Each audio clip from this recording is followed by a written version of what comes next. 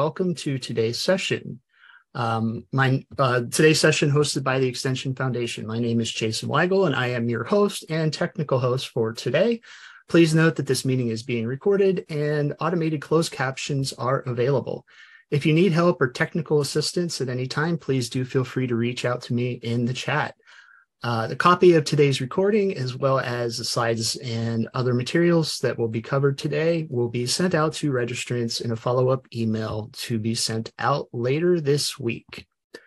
And so with all that, I'm going to introduce today's presenters. First off is Dr. Amanda Missimer, who is a clinical assistant professor with the University of Rhode Island Department of Nutrition, and Vanessa Venturini, who is program leader with the University of Rhode Island Extension. I will be putting their full bios into the chat here in a few seconds, and I will also be putting a link to our 1-minute feedback form. So if you do happen to have to leave early today, please do take a moment to fill that out and let Amanda and Vanessa know how they did and ask any questions that you might think of along the way, as well as let us know what other topics you might be interested in learning more about as part of this or other professional development opportunities. And so with that, I'm going to turn the floor over to Vanessa. Vanessa? Hello, everyone. My name is Vanessa Venturini. I am a program leader here at the University of Rhode Island Cooperative Extension. I've actually been with the Master Gardener program as our state leader for over a decade now. Been with Extension my whole career. But my background's in environmental science, so it was such a pleasure to get to work on developing a brand new program around food waste and food access that we'll be teaching you more about. And I am happy to introduce my partner in all things, including crime and this program, Dr. Missimer. Thanks, Vanessa. Hi, everyone, and thanks for coming today to hear about our program. This is really a labor of love that we started together right before the world ended. So we're excited to be able to finally share out with everyone. I'm Amanda Missimer. I'm clinical assistant professor in the Department of Nutrition, and I also have a joint appointment with Cooperative Extension. So coupling my teaching and curriculum development with the volunteerism, student engagement, and community involvement. With both this program, I have a free farmers market program, and I also have an appointment with FNAP. We're excited to be here. Yeah, and what's been really fun is, we're part of Extension. We are at the University of Rhode Island, which is the smallest state. And I think you can actually drive from one end of the state to the other in about an hour. We're kind of like a really large county in your state. I see a lot of folks. Or maybe a small county. A small county. We're called the Ocean State. We have all these wonderful areas of focus. We're a very small but mighty team here in Cooperative Extension at the university. So this one will do We're all centrally located here at URI. We actually don't have county structure at all. And we have the same mission probably as you all do. It's so exciting to speak to some of our fellow Extension folks and not have to explain what Extension is. So we'll just move on past that. Today, we're going to talk through everything from the development of how this program came to be, what the program is. We'll show you a little video to hear from the participants more, some of our successes and challenges. We are going to be very honest. And most importantly, we're very interested in collaborating with you all. And we would love for you to steal any and all ideas from this. What's been really fun for me is I'm coordinating both programs now, so I'm able to kind of take ideas that we tried out with food recovery and implement them with Master Gardener. So I think there's a lot of kind of ideas that aren't just relevant to the program that we developed, but also all extension programs and things that we've stolen from FNET, for example, or shared. I mean, that's what extension's all about. Yes, right? sharing. Yes. And we'd love to collaborate with you. So our information is in our impact report that Jason's putting in the chat, and it'll be at the end of the presentation and lots of time to chat at the end as well. Okay, so our first question for the audience, and you can either raise a hand if this applies to you, or feel free to put yes or no in the chats or anything specific. Vanessa and I just came back last month from a really awesome extension conference at the University of Kentucky. And so we had the chance to talk to different universities about what they were doing around state priorities. So we want to know what is happening in your state and if you have priorities around the food system in any capacity. So feel free to share those out or raise your hand if it's a yes.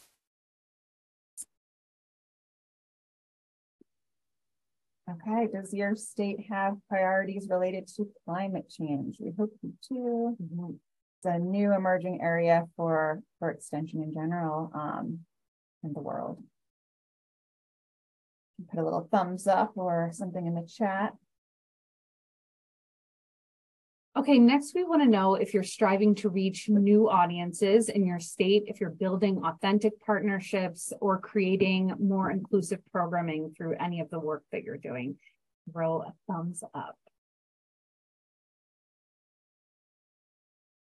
Hopefully we give you some ideas for that as well.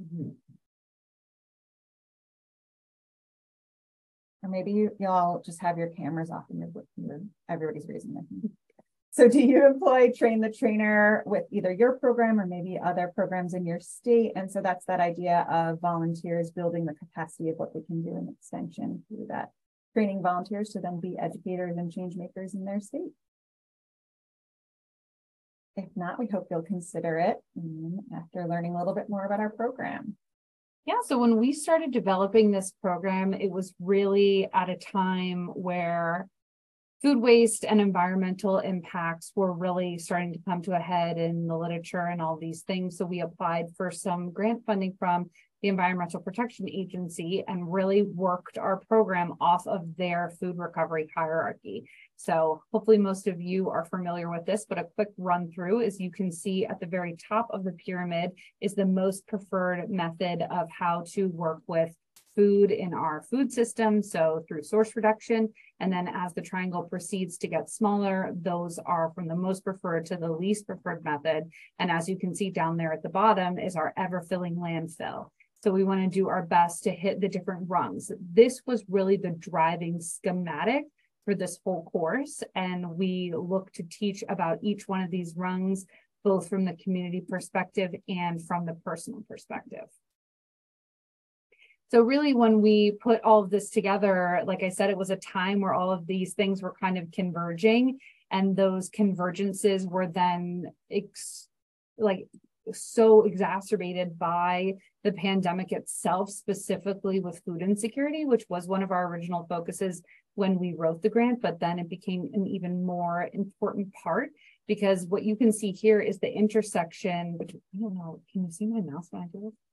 You can see the intersection between what we see facing over here with food insecurity, which is when we started this project, our state, which again is really small, we have about 1 million people, had about a 9.1% of individuals citing food insecurity. And that can be anywhere from food insecurity, which is the actual ability to get food, and also nutrition insecurity, which is the inability to receive enough nutritious food, right? So, and as we saw here in 2020, it was a major increase to 25.2%. But what's really alarming to us and why we need to continue this work is that in 2022, we saw numbers higher than we faced during the COVID pandemic. So there's still so much work to do with this straddling of food insecurity against the excess amount of food that is going to our landfills. So we see about 30 to 40% of our landfill is filled with wasted food, and wasted food can be defined as things that are inedible, like our banana peels and apple cores, but also wasted food as that bag of arugula that we all buy every week that goes bad in the back, right?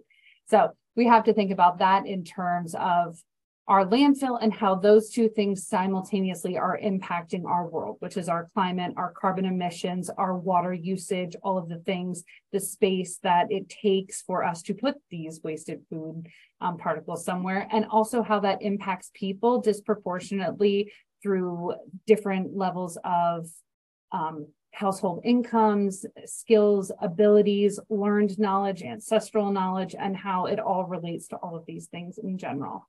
So this is kind of our schematic of all of the things that encompass when we say the word food recovery. It's really an intersectional issue, which is why finding solutions to food waste or wasted food solutions is also finding kind of alleviating a lot of these societal and environmental concerns, which is what extension is all about. Mm-hmm. And what we've really found through this, developing this program, is our role here in cooperative extension is that we can serve as a matchmaker. Actually, if I wasn't an extension professional, I've always told you I'd be a matchmaker. I just think it's so much fun. But instead of with people, it's between motivated people who want to do good in the world, which there are so many people out there who were just feeling helpless during the pandemic, and then organizations that are already doing great work in the community, led by community members themselves.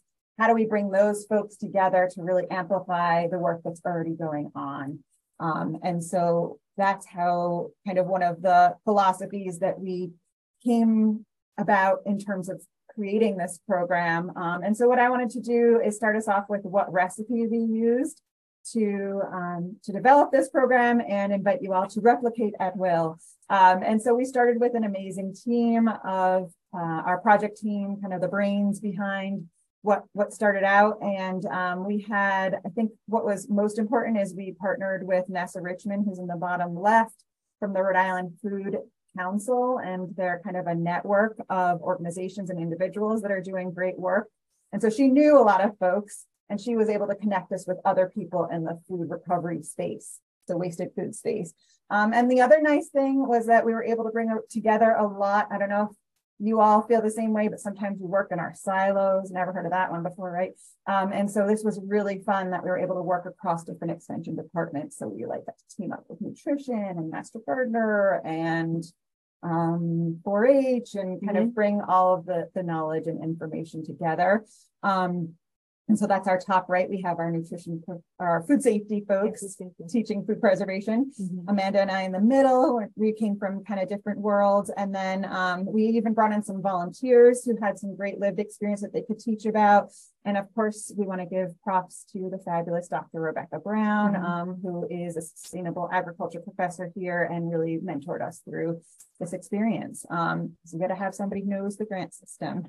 And student engagement. Yes. Student engagement. We've had undergraduate students who are on our top left corner there. We've had so many incredible undergraduate students come through who have helped as a teaching assistant for the class. They've helped us organize outings. They've helped engage participants, and it's been amazing to have them. We have more and more working with the program. As faculty, that's important for me for student engagement, but it's been a really important and I think really beneficial part to have so many students involved as well at the university. Absolutely. And we had paid and 4-credit students, which was really fun. So we would have like the paid student leading the 4-credit team, which worked great, and we could kind of cycle them through. And then the other crucial piece to the puzzle was to engage community partners. So NASA kind of got us started, and then we reached out to various organizations. We actually had sub-awards to give out through the EPA award that we received to get the program started. And so they received a small amount of funding to either enhance or build an existing project or a new project that is around reducing food waste and increasing access to food.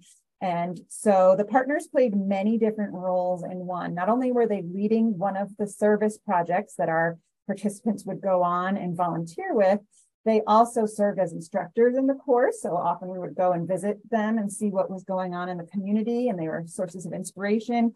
They connected us to new audiences. So this was super crucial. These were community-based organizations that were already centered in the community. They had the good relationships. They were reaching audiences that maybe traditionally we had underinvested in as extension.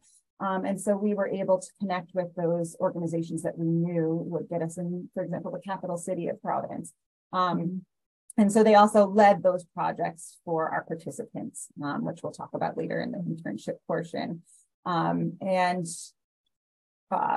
So the other piece was, of course, recruiting. Once we had the course developed, we recruited learners. So any adult learner, any community member, whether they had taken a course with us in the past or they were somebody brand new to cooperative extension, and they just had to have the will to learn more and then to go out and make some change, whether it's in their lives or at a community level.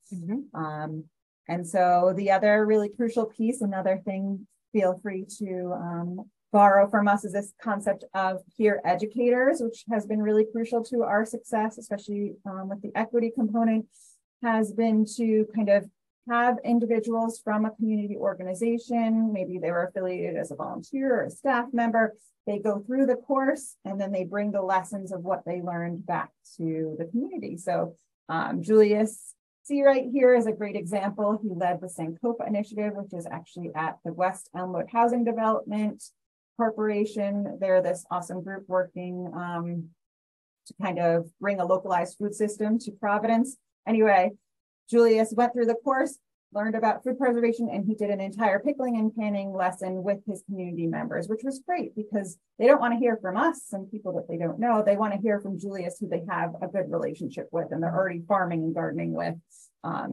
So again, peer educators were a really crucial piece. And in some cases, they received either a financial award, so a scholarship to take the course. And in other cases, they might have gotten a stipend to compensate them for their time or just to make sure that they could kind of participate. And we had peer educators from many different organizations go through the course, and we can hope to continue doing so. Kind of those built-in leaders to then serve as community change makers. And so really what we're trying to, maybe this is the equal sign, is community-driven change. That whole recipe kind of adds up to this idea of how can we support the change that is happening at the community level with the addition of trained volunteers, with some support for ongoing projects around food recovery, with some additional knowledge and information. Right, so what you see here is the overview schematic of how the course works. So this is a 6-week food recovery course, and it is comprised of an online education component and a field experience component that builds off of what you learn each week.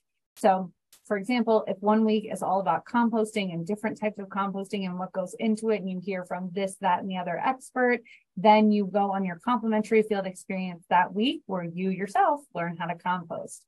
At the end of the 6 weeks, the graduates receive their certificate of completion, and then they enter into their 40-hour volunteer internship that began with our 5 original community partners. And now we have even more sites, and they can do with one partner or with all of the partners until they reach their 40 hours. And then they are a certified URI food recovery volunteer.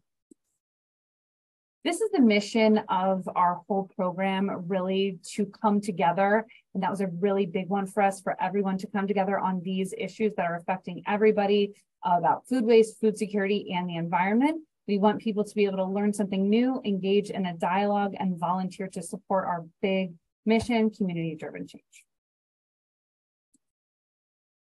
Okay, now we're so excited to share this video. And before I press play on this, I just want to give a big shout out to the innovation, what was it? ISBE, the Extension Foundation. Yes, Jason, help us. The Extension Foundation. ISBE. ISBE, which is this awesome program that we went through to help us develop our pitch. And thank you so much for inviting us to give this. I think after they saw our video, they were like, all right, this is something that we want other folks to learn about. So shout out to that program, and we encourage you to take it. We learned a lot, except for the name of it. All right, ready? Go.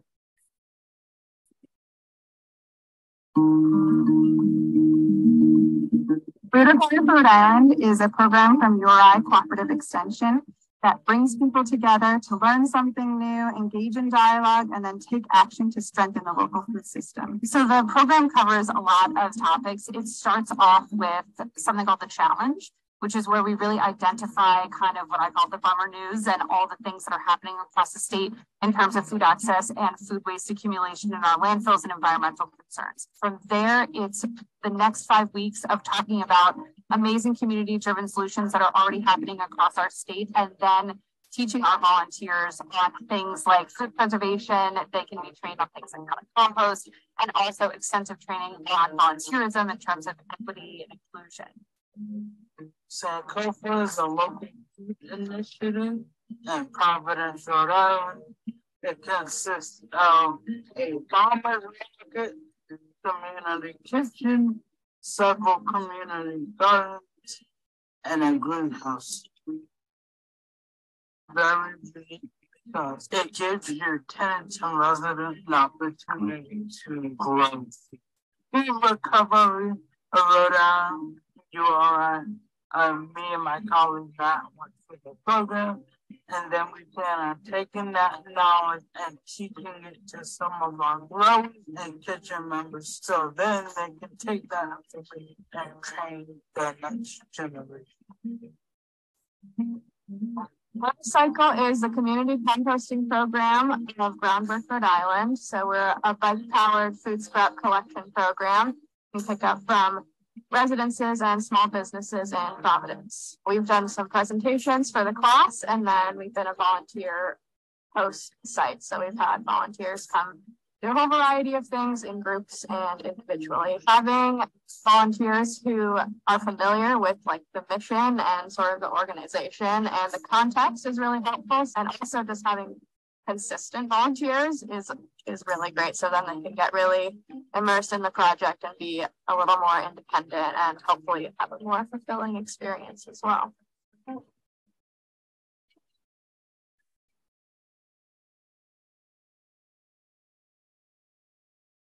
So what I learned personally is that the responsibility that I have regarding food waste, because having visited the Rhode Island Central Landfill as one of our field trips, I learned we have the responsibility to reduce it and understanding where our wastes go. Being a refugee who experienced food insecurity myself, I wanted to explore ways that we can help address food insecurity and then deal with food waste in order to divert that to feed the people who need it. I've learned how to preserve food through some of the courses that we did, preserve canning, freezing, pickling, I mean, you name it. So there's lots of hands-on techniques and skills through preserving food that I really appreciate, that I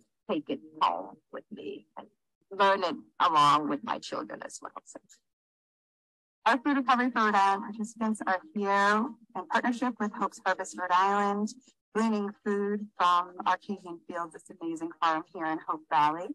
So Hope's Harvest is one of our partner organizations where URI food recovery volunteers can donate their time and help feed our neighbors through this gleaning practice of harvesting food from farms and donating to local hunger relief agencies. It's opened my eyes to really how to make a difference on a personal level and a local level. And I'm recognizing that you can be involved as little or as large as you want. And I just think that's so awesome. It's been a great opportunity to learn what awesome people there are and what awesome work is being done. It's really cool to see what's already happening and how you can get really hands-on and involved. The power of this program is that people take what they learn, they teach others, and they really live the change. They volunteer in their communities, they make changes at home. They're really making this happen at all levels.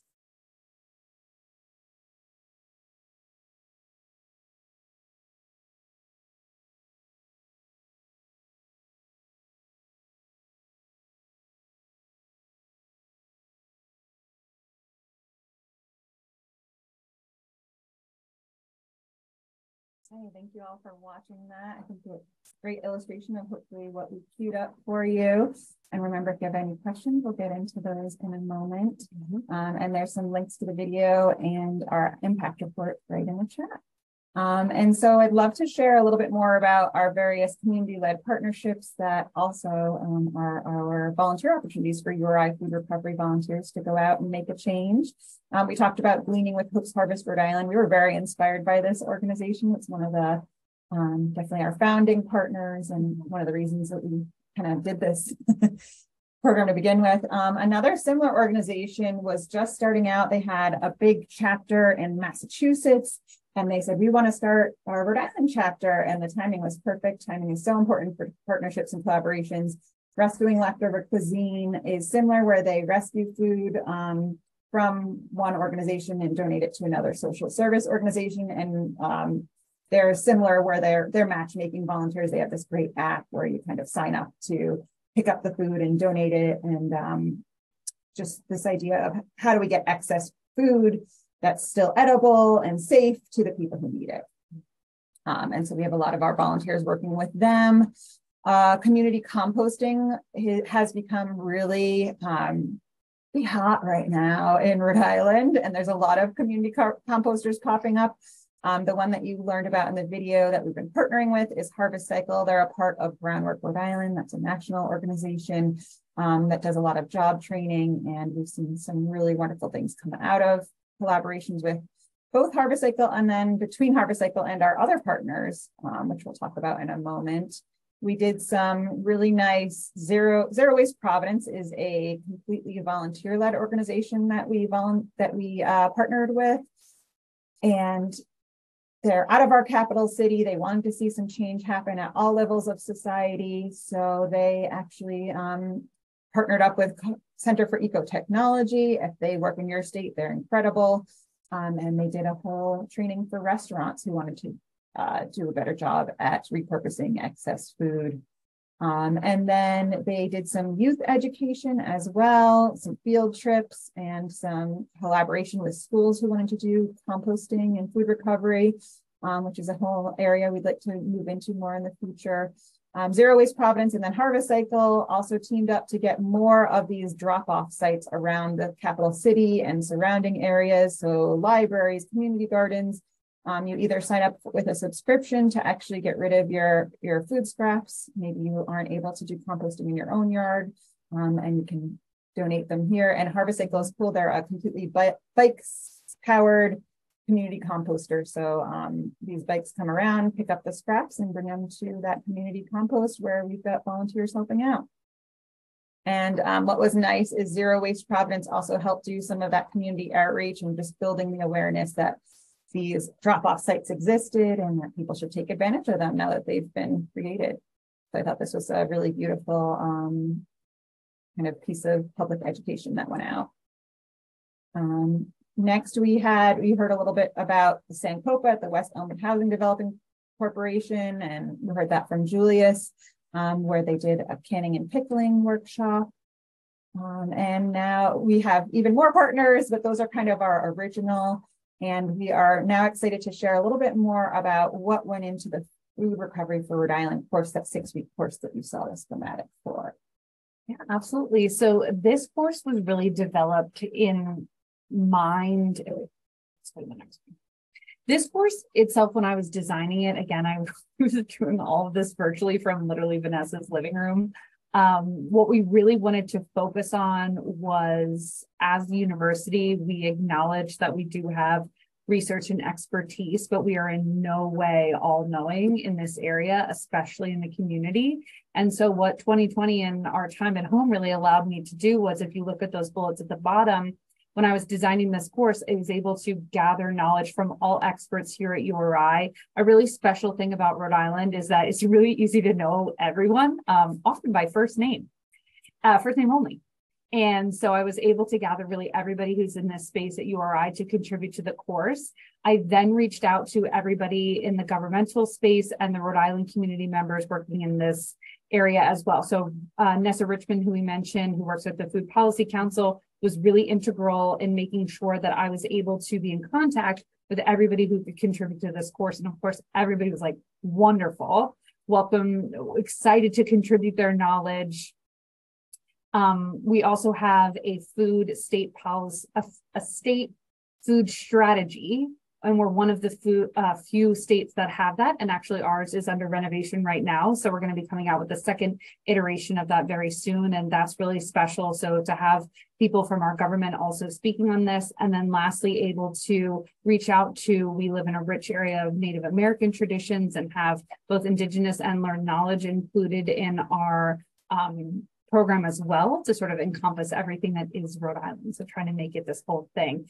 We did this through the kindness of others who were willing to share their knowledge with us. And we also were lucky enough to be able to have speaker stipends. So some people were able to be supported by the time and the energy that they gave to record things for our course.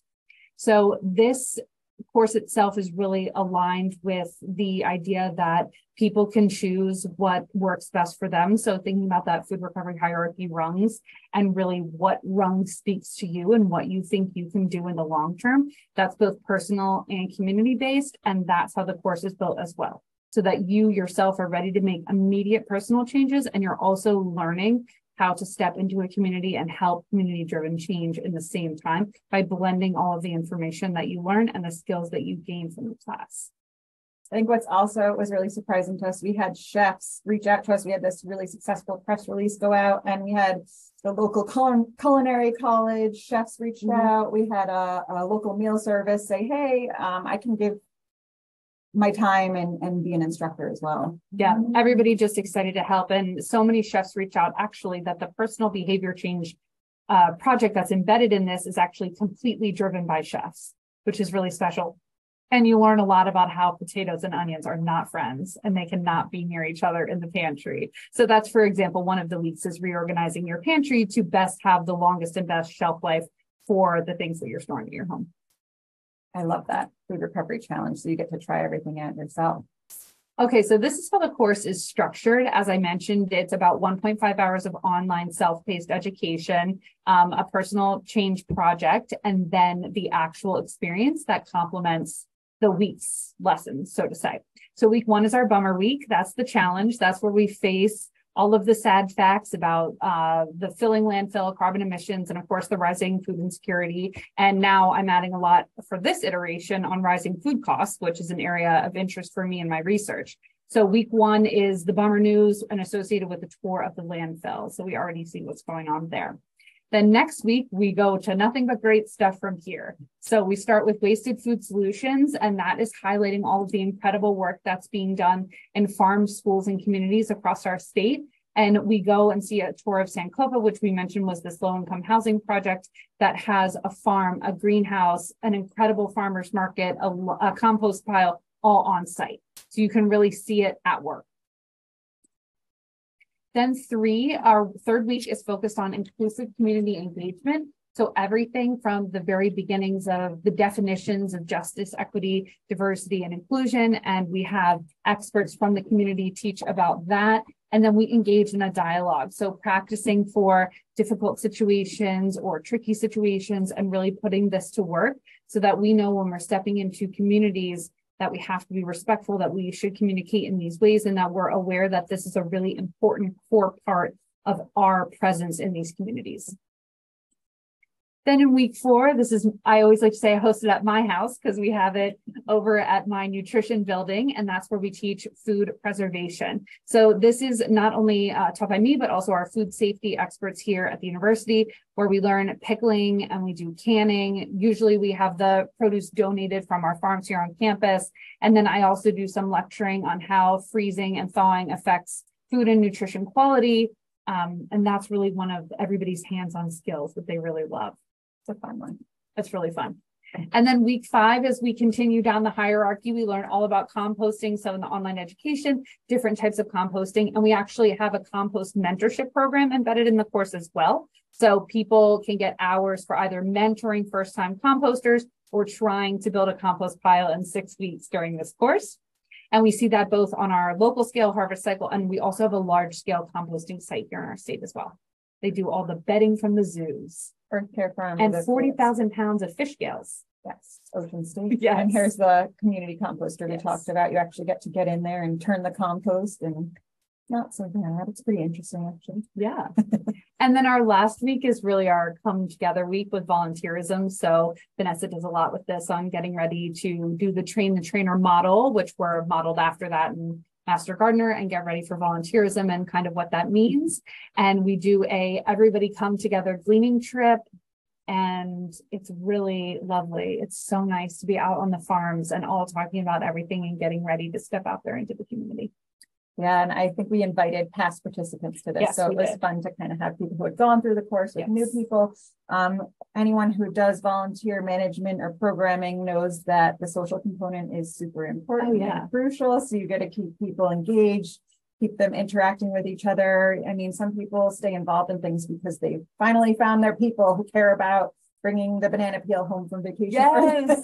Or they finally found their We always ask that. We're like, who's brought compost home from vacation?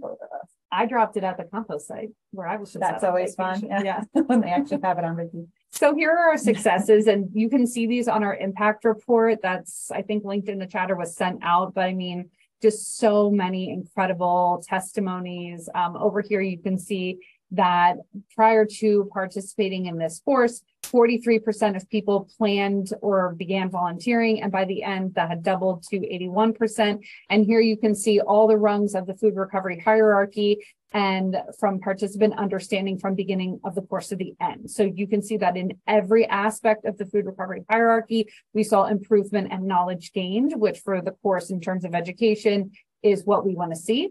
And now after taking the course, 62% will plan and 18% actually began to volunteer. So we were ready to go. We're successful. And our boss likes to say that this is where community development comes in, where people are actually making a difference. Yeah, absolutely. Because they have the education. Now it's time to train. So in the interest of time, I'll go pretty quickly through this. Sure. But again, you can see it all in our impact report. These are our numbers for how much food was diverted from the landfill. 190,661 pounds worth. Really exceeded our goals. And next you can see how much food was donated to feed people. That's through our rescue organizations. We started and continue with 5 community-led food recovery projects, and we have 120 trained volunteers, and that have contributed over 988 hours so far, and growing and counting. We were also able to calculate the environmental impacts, which are calculated here. So everything put together was the equivalent to 17 passenger vehicles and the amount of CO2 emissions that were mitigated, along with 13.18 million gallons of water that was saved through composting. 20 Olympic swimming pools. There we go. Here's, again, looking at the ability to volunteer, the want to volunteer from beginning of course to the end doubled. And we do have a quote here: "I recognize where I can make an impact and feel empowered to make a difference regarding food insecurity and food waste." Doesn't get that. It's as good as it gets, right? It's as good as it gets. We went through this peer educator model. That you can read about that again in the impact report. And our final quote before we get into.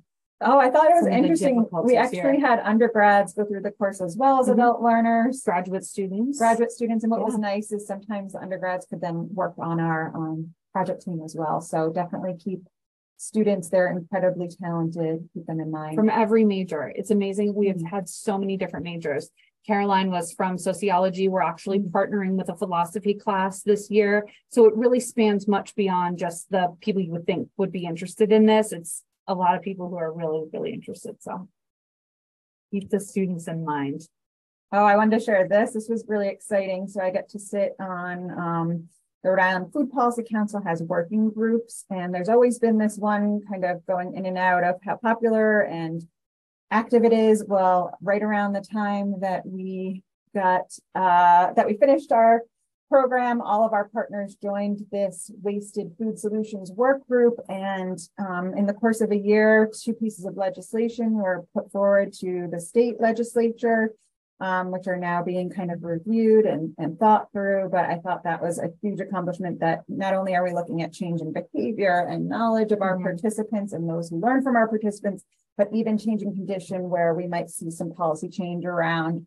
One is expanding our food waste ban, and the other is actually providing more incentives for people and organizations to donate food, getting a state tax credit to do that work. So hopefully we see some of these come into reality.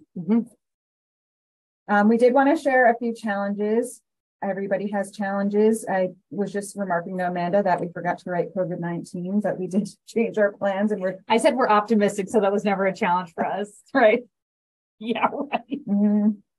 We were optimistic, yeah. but we all know how challenging that time was. And I think we originally thought, especially through like Sankofa and the West Elmwood Housing Development Corporation, that we would get community members to go through the course and give them stipends. It ended up being more staff members of that organization who ended up being the peer educators. It was a lot more difficult to engage community members given time and resource constraints. Another thing that I'll just be frank and honest about with our peers here of extension folks and is that we did see some interpersonal conflicts, which I was surprised, sadly, about among our participants. And what I'll say about that is that it uncovered a need for more training for ourselves and our fellow extension employees around interrupting bias. So if you're facilitating a program and you see an incident happen, how do you step in and what's the proper way to do so? And kind of even just modeling that behavior. We just did that in the volunteerism extension conference. It's one of my favorite professional developments, but I've been seeking that since these happened. And beyond that is we're now in this phase of looking for funding beyond the pilot. We think it was really crucial that we gave those sub-awards out to our partner organizations. Yes. We'd like to continue doing so to support their staff and efforts around this work, and also provide stipends for participants in terms of making sure that those who have been underinvested in by extension are able to participate in programs like this.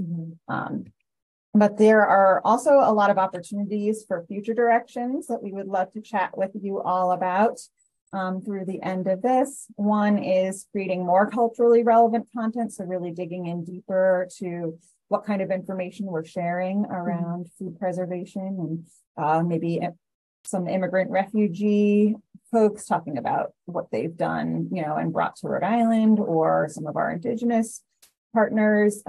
We want to also maybe cater our curriculum as different areas arise. We talked a little bit about school systems and how everything's different in the school system, and we want to make sure we have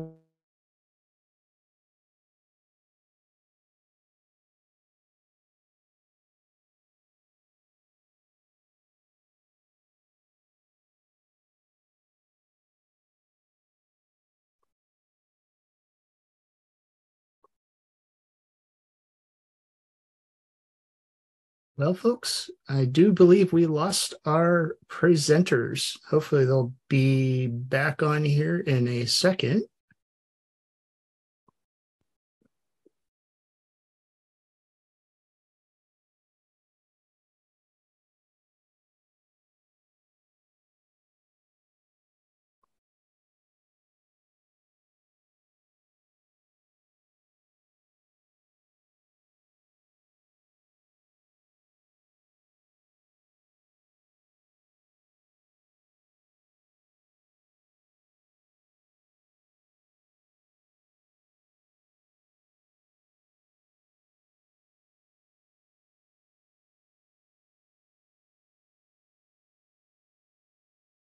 So while we're waiting for them to come back on, and if they're going to come back on, I'll do some of my closing stuff here so we can get that out of the way and hopefully spend some more time talking with our presenters. So if you have it, now might be a good time to help or to fill out the 1-minute feedback form. Let Vanessa and Amanda know how they did. It might be the opportunity to ask them questions. I know there were several questions in the chat that we didn't get to yet that I was hoping that we would get to.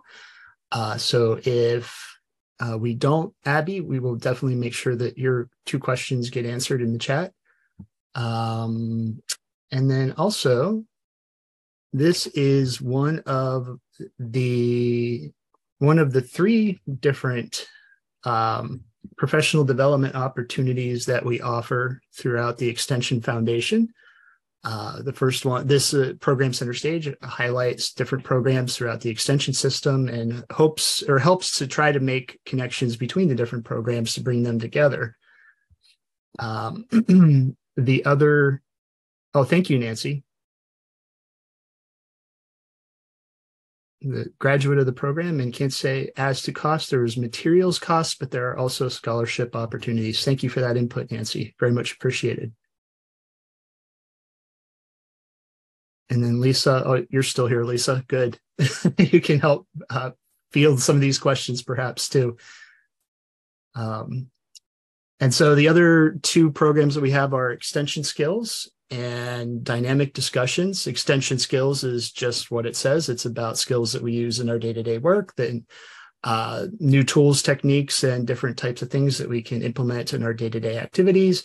And then the last track that we have is Dynamic Discussions, where we take a topic of one type or another and explore the different dimensions of it. And so feel free to continue to ask questions in the chat. I will definitely make sure to snag those if Vanessa and Amanda aren't able to get back in. And then it looks like Lisa and Nancy are 2 co-presenters here are helping to answer those questions. Nancy mentioned that the schedule is flexible to allow for people who work full-time. Excellent. Yeah, Christine. So it looks like, and I'm not sure if the couple of people who are on this feels a lot like the Master Gardener program, a very kind of a shorter Master Gardener program where it's not just an educational class, but it's a class where the goal is for them to stay on and to volunteer and to kind of be kind of proactive in their community. It's not just a class. Is that right? So Amanda is and we're Vanessa. Here. Yes. So sorry. How fun was that? That was like circa 2020, right? Keeping you in suspense. So the question, yeah. Did you catch the question that was asked? I think so. Yeah. So it's both you train the trainer. So you learn and then you do a volunteer internship in the community. So we have partner organizations that you'll then volunteer with. Was that the question? Yeah. So again, because I was looking at the price, and the price it looks like it's $300. Is that right? Yes. But it's, again, for me, it feels like you're not just taking this class, you're really hopefully committing to being a community advocate for food recovery. Yes. Essentially. Yeah. You've got it down. Yeah. It sounds to me like it might be a really good it could be sponsored. I mean, it seems like a lot of money, but if it could be sponsored by your business or your organization, right? So if employees could have that be part of their professional development, I don't know. Absolutely. Our Master Gardener course is $500 for comparison. So I know our prices are different in Rhode Island than other parts of the country. Yeah, well, that's what I was saying. It's similar to like a Master Gardener program. Okay. Right. And I would say, Christine, that's working already well too with, I have an appointment, as I told you, with FNEP, and that's coupled with our SNAP Ed office. So our SNAP Ed director has offered to pay that amount for any of the SNAP Ed educators who want to go through this program. And then they can also, I think there's some stuff that they can count as their work hours as well, some of it. So we already have been working with them. So I definitely think the sponsorships from other companies is things that people would be open to doing. And we also do have financial awards built into our budgeting process so that folks can apply for those who are in need.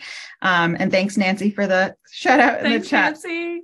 Amy's asking if there's a continuing education. And yes, we are continuing to engage our volunteers. We were just thinking through what kind of, reward would, and Nancy, maybe you can comment on this, what reward would people want when they finish their volunteer internship? And we're thinking of more of an experience where we all get together and do like a potluck and do some apple harvesting in the fall or something. Right. Apple harvesting. We did a backyard chicken session, which was really, really fun. And I also have a kimchi session in the works as well. Right. So we're trying to have the continuing ed be like the carrot to keep you involved. So one of the benefits. Continuing with both the education and the skill. So you always will do both.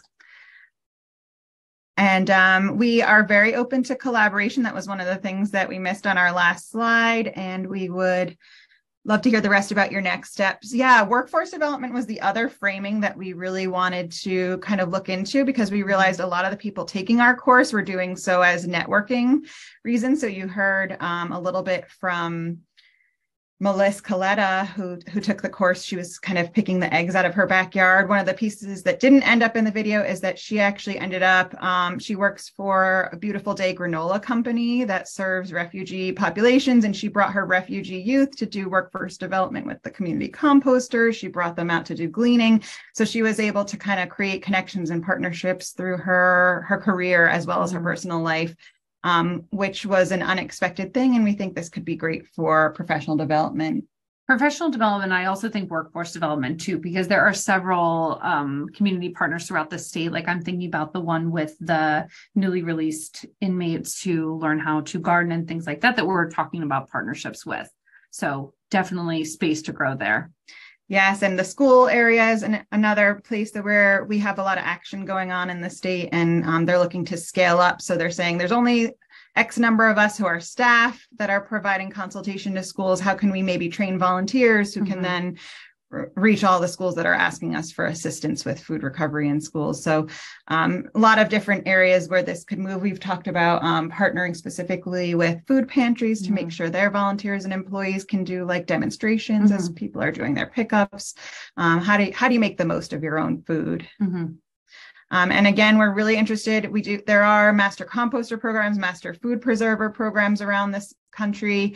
And we're really interested in this idea of combining them all and maybe looking at a national collaboration, looking at multi-state, programming and grants. So please contact us if you're at all interested in that. Yeah, if you want to run this in your state, I'm happy to put together the materials to share or chat with you about it. Like I said, ours is extremely Rhode Island specific. I designed it that way, but the ideas themselves are right there to lend themselves to what your state is doing. Yeah. Any other questions or thoughts? Feel free to either unmute or put it right in the chat. Yeah. So yeah, I did my closing stuff so we can dedicate the next 7 minutes to answering questions. So folks, do feel free to open up your mic or type it into chat. There were 2 questions that were posted in the chat while you were presenting. So I do want to make sure those get covered first. So when you were on, Amanda, when you were on the course principles slide, you said something that made Abby Gold ask, is that a food charter? I'm sorry, a food what? Charter. I don't know what a food charter is. I think you talked about having a statewide food priority. Food strategy. Yes. Strategy. Yes. Yes. We have a state food. Can you put it in there, Vanessa? It's called Rhode.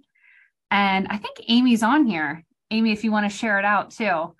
Rhode is our state food strategy. It was developed, I think, in 2018, somewhere around there. That was the first one. And we are one of the first states to have something like that. So it's really looking at the whole state and, its priorities, like X amount of food should be produced within Rhode Island by this date. And we have a really big seafood thing. As we said here, we have 400 miles of coastline, so lots of seafood. So priorities around engaging our local seafood and having that be part of it. So it's all in an effort to have Rhode Island be a more food system sustainable and friendly state. I think it's more of like a statewide strategic plan. Yes, I would call it. Yeah. That's a good way to put it. So if you look at our Rhode, that's the old one. And then right now, Julie Stelmazik, who is our person in the government who's heading this up. And like I said, I think, there we go. Lisa's got it up there for us. She's going to be working on updating that. And we're bated breath. I can't wait to read. I'll read it like Christmas morning when it comes out. Oh yeah. We're really interested in Amy. Food systems in this state for sure. Was there another question, Jason? Yeah. Abby also asked, do you teach lacto fermentation? We don't, but that would be definitely something that I post videos about all of these things. So I usually have like my core curriculum and then I have the extra resources page for people who want to try more, because we do get a lot of people in the course who are either familiar with pickling and canning or they're quite good at it. So then they are looking for that next thing. So I'll post additional resources and then we'll give like extra credit or extra hours if they want to try doing those things.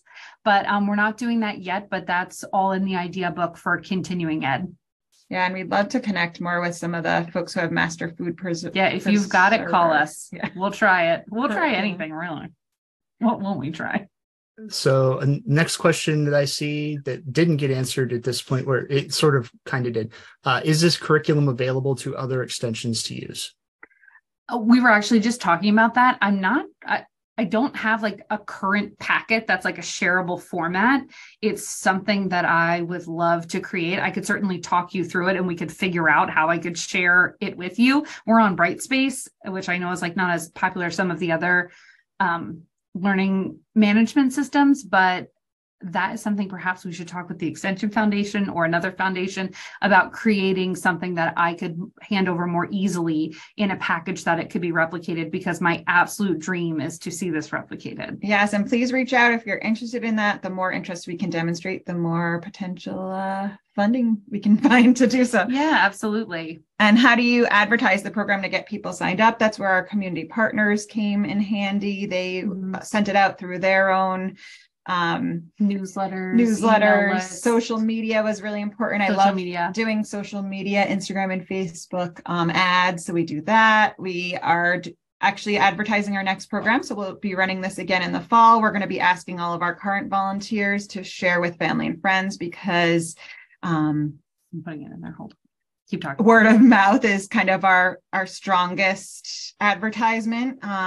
We do have a great food recovery for RI Instagram handle. We encourage you to follow. We are actually going to be doing community flyering, going back old school, asking our volunteers to help with that. What else? Answering Julie's question about the dedicated website. Yep, we have a dedicated website for understanding like just the components of the course, but then the actual course itself is hosted on a learning management system called Brightspace, which is similar to Canvas or Blackboard. So something along those lines. And I'll share a secret. Senator Reed's office helped us share our initial press release. And so of course we had to mention him this time around and give him a look. So we're hoping they're going to help us share as well. Any other thoughts or questions? I know we've got the 1-minute feedback form. Thanks, Jason, right in the chat. Do we answer everybody's? So yeah, call us. What day do you do site visits? We do them on Wednesdays. Wednesday evenings or sometimes Saturday mornings. So we try to make sure that this is available for folks who want to still work and people from all stages of life. And you actually sign up for your field sessions because we'll have multiple at the time of registration so that we can maybe hold some during the day, some in the evenings, that kind of thing. So then I usually open the course like week by week, and I usually open it on Sunday so that people can start doing their education and reading through the stuff so that by Wednesday they could be as prepared as they'd like to be for the field session.